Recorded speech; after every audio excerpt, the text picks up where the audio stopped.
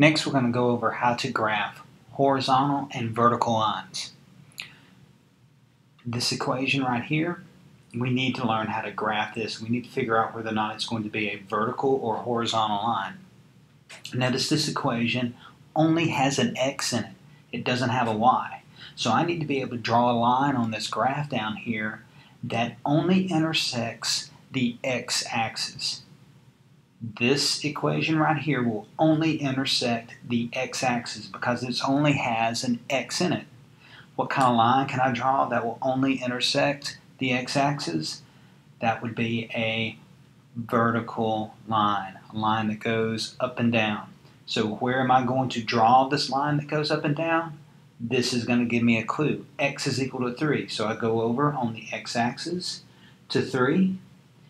And then I draw a line that goes up and down, just like that. So if it has only an x in it, then it's only going to intersect the x-axis. And where is it going to intersect the x-axis? At 3. Here's another example. X is equal to -1. As soon as I see the equation that says x is equal to -1, then I should realize it's going to be a vertical line going up and down.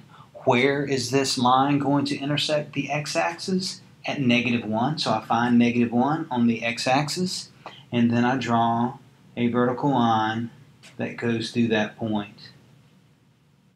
Now we're going to look at one that says y is equal to.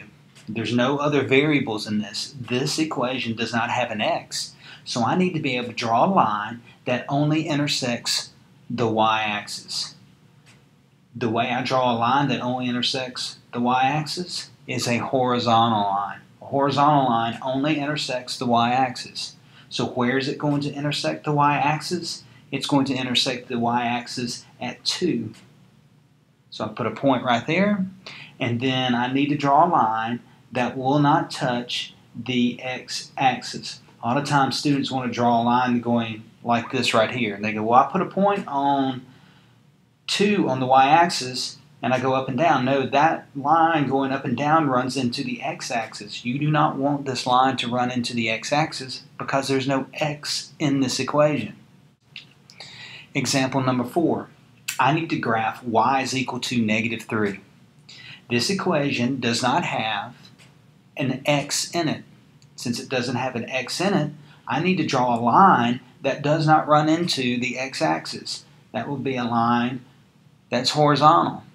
Where am I going to draw this horizontal line? At y is equal to -3. So I'll go down 1, 2, 3, and then I draw a horizontal line. This is how you graph vertical and horizontal lines.